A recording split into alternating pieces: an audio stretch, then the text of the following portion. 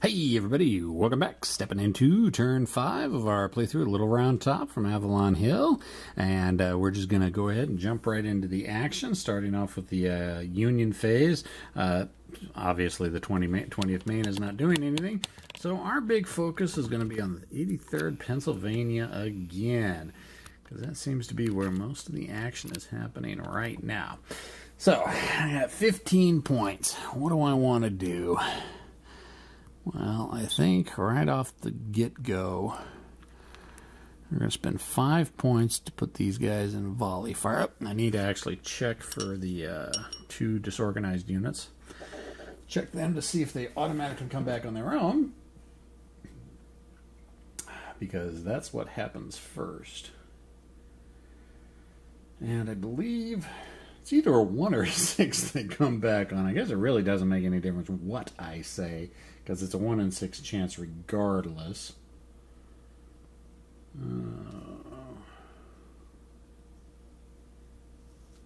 We'll just say they come back on a 1, seeing how low numbers always seem to be good. So we'll go with A Company, no. C Company, no.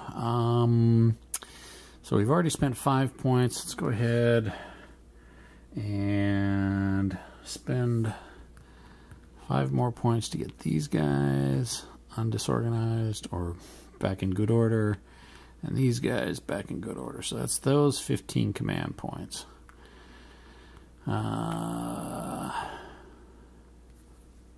So now we go into combat. Obviously no combat with the 20th Maine. The phasing player, their opponent, gets to fire first. So E Company, you know what? E Company is going to take a penalty for firing into there, because I believe it's not uphill, but it is across the wall. So let's keep hitting A Company. So B Company has taken 1 casualty, or E Company has taken 1 casualty so far, so they're strength 2, no modifiers. That is a 6, which is going to be nothing.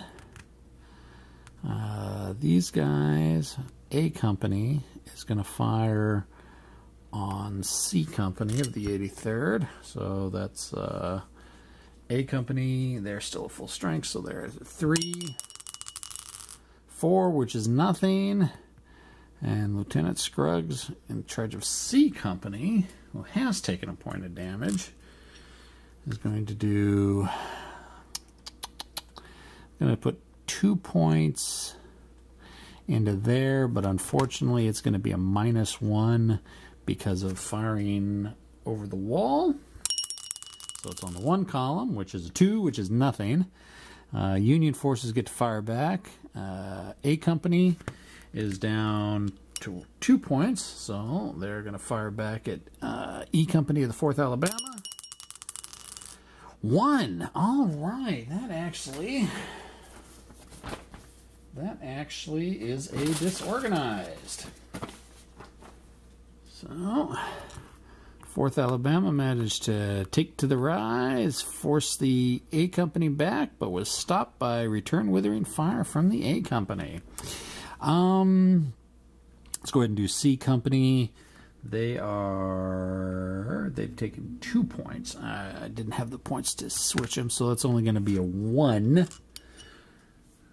No modifiers. 1. All right, so that is going to be a disorganized as well.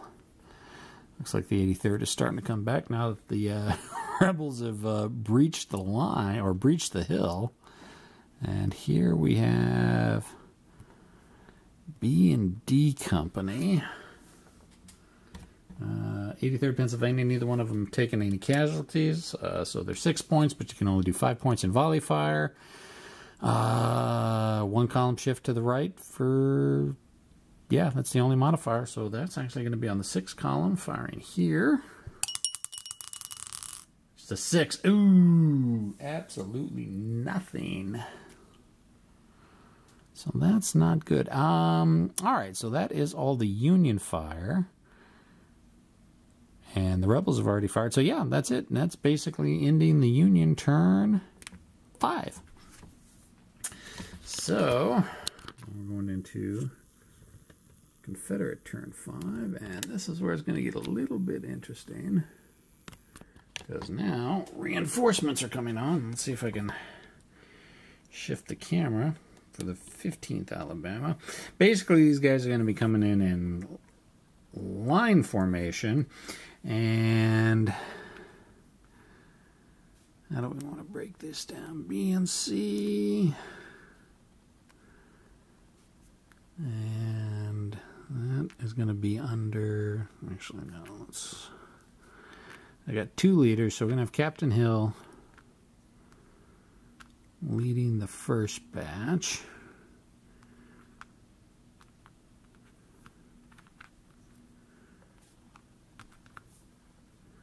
Or the first 4. And since he's going to be ordering the same movement command to the 4 units, he's going to go from 20 to 26 command points. And since they're all in column formation, if I can find my column formation markers, there's a bunch of them. Why can I not find them? Okay, there's a couple.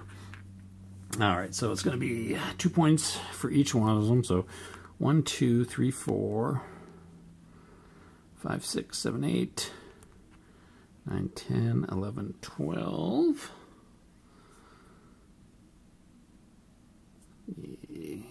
12, 13, 14, 15, 16, 17, 18, 19, 20, 21. I forgot that. Yeah, it costs 1 point to move with commander as well. 21, 22, 23, 24, 25. It's going to be 26 to move there.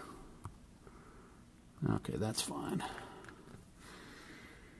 And then the rest of the division, or battalion actually, or no, yeah, regiment. I know Confederate, I know Civil War formations, honestly. Okay, Colonel Oates has got 25. He's going to be basically ordering the same order to 4 more units, so that's going to be 31. So he's going to have a little bit more flexibility. Let's find some more in-column markers. So he's actually going to enter on with these guys. So 5, and I'm going to turn 10, turn 15,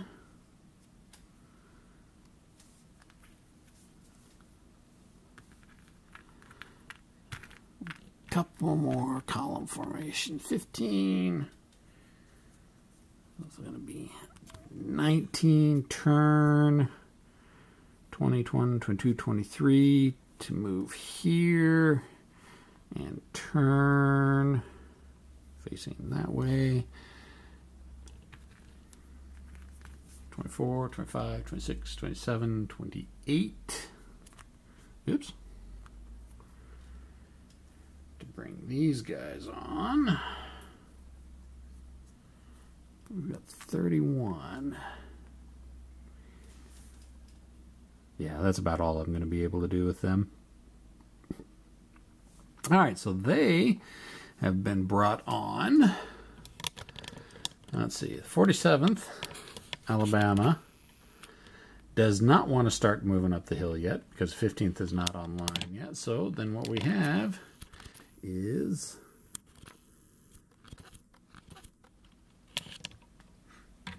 our lovely friends up here playing with the 83rd Pennsylvania. Now, granted, I'm doing this a little bit out of order. I'm kind of doing it by section. So up here, we still got to roll reorganization. So for E Company, no, and A Company,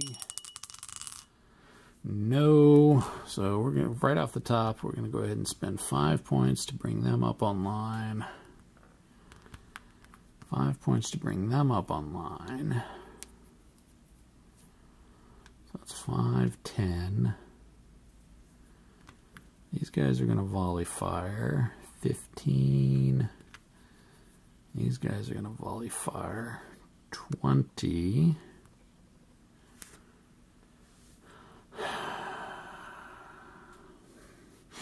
Now these guys are going to turn, and they are going to do normal fire. Yep, I think we're good with that. All right, fire phase, obviously none with the Southern Confederate forces. So all we've got up here is our fun fights that we got between the 83rd and the 4th Alabama. Confederates turn, so Union gets to fire first. So 83rd Pennsylvania A Company is down 1 point, so it's going to be a 2, no modifiers. 2 for nothing. We'll go with C Company, and they're going to fire straight down the line. They've taken 2 hits, so they're at 1 strength point. 4 is nothing. And B Company, since they're not able to do a volley fire because it's not their phase, they're at full strength, which is 3 as well. Nothing. All right, so Confederates firing back. It's going to be, let's see, A, and it's going to be 5 points from each. C Company has taken a loss, but C Company and E Company, okay, yeah. So C Company, but you can only put 5 points out. So it'll be 5 from here and 5 from here, but it's going to be a 1 column shift because of firing through the walls, but +1 for volley fire, so it's going to be an even 5. Let's see what we can do. Go ahead and roll these guys first. 5 is a 5, which is nothing. Basically need a 1, 2, or 3. And then these guys is 6. Nothing. A lot of ineffective fire back and forth at each other. No melee, because no melee was declared. And that is going to end turn 5. I think I'm getting the hang of this. Nice and quick. Oop, I forgot to put the flag out. Let's go ahead and put the... I'm using the 4th Alabama or 15th Alabama's flag to mark on the turn track when they were getting reinforcements. We'll put the flag right there. Tiny little counters. Big fat fingers usually don't go together too well. All right, so let's go ahead. Yeah, that was pretty quick. So, should we go into? Should we? Yeah, let's go ahead and go into turn 6. Union forces. We've got nobody disorganized any place, so that's good. Let's go ahead and break it down by formations. We got these guys here, but I don't think we want to move on the flanks yet. Wait until they get past a little bit. 20th Maine isn't going to do anything. So, again, we're facing, again, most of the action is going to be with the 83rd and the 4th Alabama. You know what? We're going to go ahead and spend 5 points to initiate volley fire there. And we are going to initiate melee with these guys. They can turn 1 hex side for free. So they're going to face that poor 4th Alabama E Company. And they are going to go into melee. Let's see, how many points is that so far? It's 5 for volley, 4 for volley, 4 for initiate melee. So that's 8. Let's go ahead, 9, 10, 11. And that's pretty much all he's going to be able to do, because he really doesn't have any other formations he can do anything with. All right, so fire. Again, 20th Maine isn't going to be able to fire at anybody because nobody see anybody, so nothing down there. Again, so we're looking back up north. 83rd Pennsylvania A Company is going to go ahead and shoot first. And they've taken 1 hit, so that is strength 2. And it's a 6, which is nothing. And we've got B Company, which is a full strength, which is 3, but it's -1 because they're initiating melee. So, ooh. 2 is disrupted. That actually probably will work out pretty good for the Union forces. Oh, you know what? Confederates are actually supposed to be shooting first. So we'll go ahead and do their 2 points. They're going to do it at the big stack that's coming at them, but it's going to be -1 because it's shooting across the wall. Nothing. A Company is also... Actually, we're going to take A Company and C Company and combine their fire into there. Let's see, A and C. C's taking a hit, so there's 5 points, but it's 1 column shift for the wall. There's another column shift for firing uphill. It is. So it's actually 2 column shifts that they should be looking at. So 5 column down to the 2 column, which is a 1. Ooh, that's actually pretty good because that's a disrupted. So that is going to disrupt the lead company. Unfortunately, oh no, that wasn't volley fire. So roll to 1, which is normally an ammo check, but we know that the 4th Alabama only takes an ammo check on volley fires this early in the game. Over here, C and E companies. Oh, actually, you know what? He had 4 points, he had a few points left, so we're going to switch around the order of stacking. We're going to put C Company to the rear and E Company to the front, because C Company's already taken 2 hits. And they've got 4 points they're putting out of firepower. Okay, so they've done all their defensive. Now it's the offensive firepower. So yeah, we'll go 4 points to there with volley fire, which actually bumps it up to the 6th column. And no terrain modifiers. 3, which is a disorganized. And then, so these guys, the lead company, which is the one that was actually disorganized from defensive fire, is B, which hasn't taken any hits. So they're 3 minus 1 for being disorganized is a 2. 3, that's a nothing. All right. So that's all for fire. So now we have melee. Now, since they were ordered into combat, I believe they still go into combat, but they're at a -1 because of the disorganization. Let's see.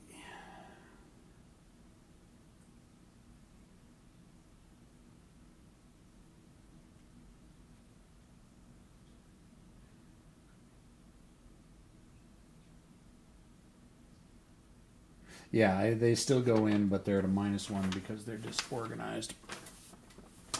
All right, so 4th Alabama E Company is well, let's do the attacker first. So that is 3, 6 minus 1 for the disorganization is a 5, but +1 for the leader, I believe. So, yep, that's +1.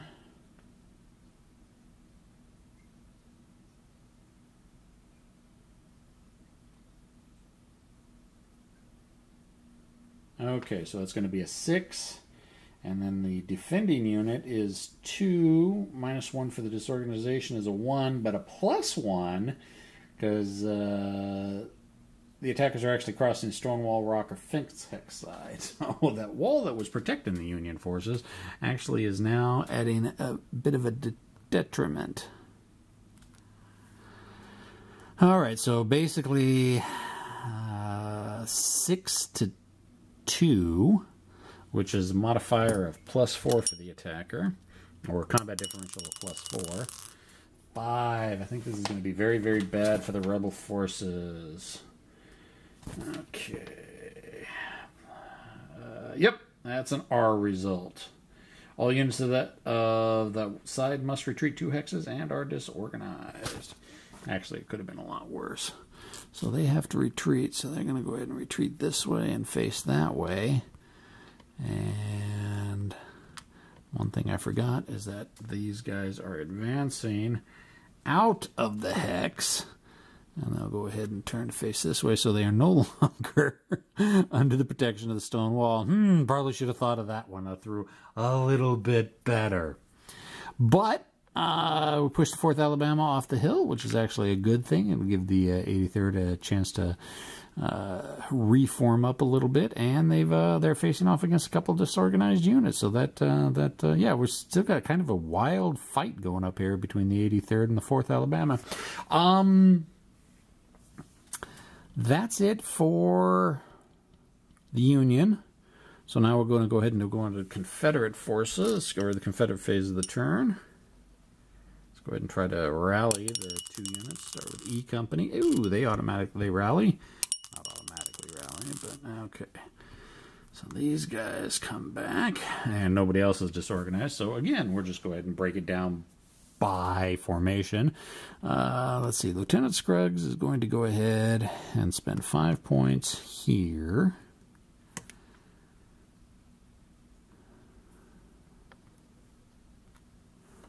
We're going to go ahead and volley fire again. 10, 15, and since he gave the same, or more than that, actually, is volley fire may be by hex, because you're ordering both units in it. I think it is by hex, because you're ordering both units to do the fire. So 5 points to get the 1 company undisorganized. 10, 15. He's ordered the same order volley fire to 4 units that are adjacent to each other. So he gets to add 6 to his command total. 26. He's got 15. He's got 9 points left. Yeah, I think that's good. I think we're done issuing the orders up there. So now what have we got? We got the 47th Alabama. Again, they are not doing anything because the 15th is not online. So let's go ahead and see what we can do with the 15th. If I can get the camera to position right. All right, so we've got, let's see, where are our 2 leaders at? There's Captain Hill. Basically, he's commanding both of those guys. So we're basically going to go 1, 2, 3, 4, and then pivot and shift. Turn face direction will end up there.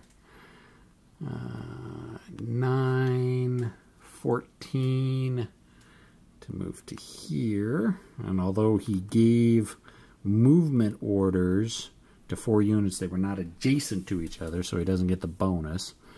So that's 19 points he's off so far out of 20, so that's all he's going to do. Now,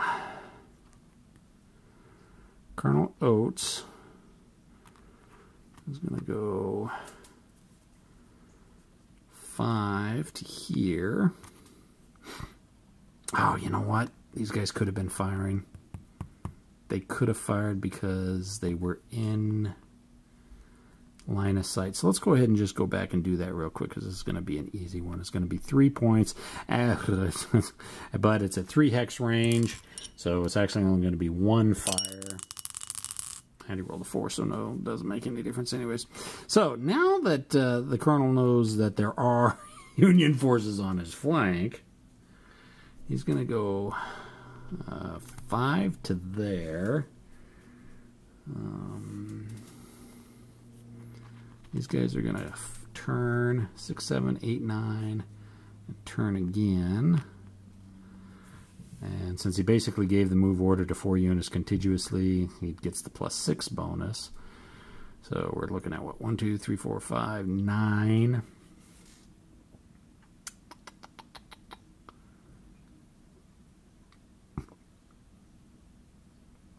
Hmm.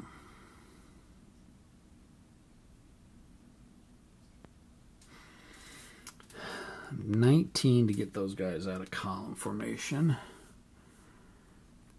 20, 21, 22, 23.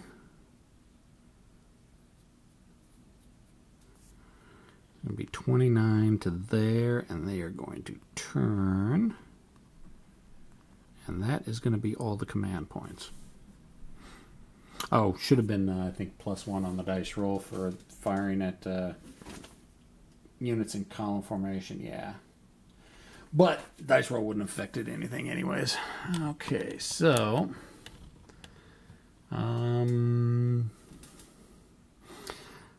yeah, so really the only combat's going to be going on down here. Again, we've got 3 points. They get their defensive fire first because it's the rebel turn.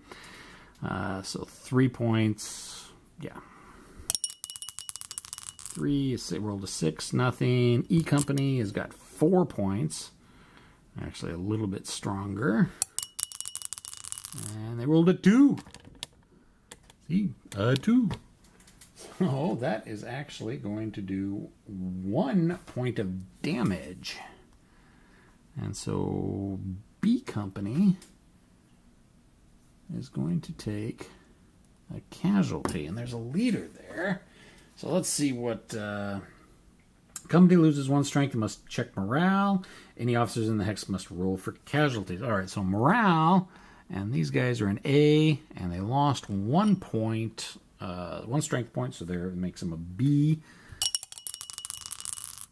4, they're fine, and leader casualty. Okay, it's a fire combat. The result is a D. Oh, D combat is never cause for officer casualties, even if the affected units are disorganized. Must have a strength point. Yep. Okay, so they're good for that. But let's see. 15th Alabama rolled a 1. All right. Camera cut out on me. I have no idea when it cut out on me. For some reason, this camera shuts the movie off after 30 minutes. So basically what happened was a bunch of nothing down here. Both sides fired at each other. Really didn't manage to do anything to either one of them. So anyways, what I was going to do for my little recap is that 47th and 15th is now online. Probably not going to see any advancing next turn because it's going to take a lot of command to get the 15th out of column formation into line formation. So even though we're going to be stepping into turn 7? Yeah, we're going to be stepping into turn 7. We're still not going to be moving up the hill yet. Again, like I said, it probably was going to be turns 8 or 9 before they started moving up.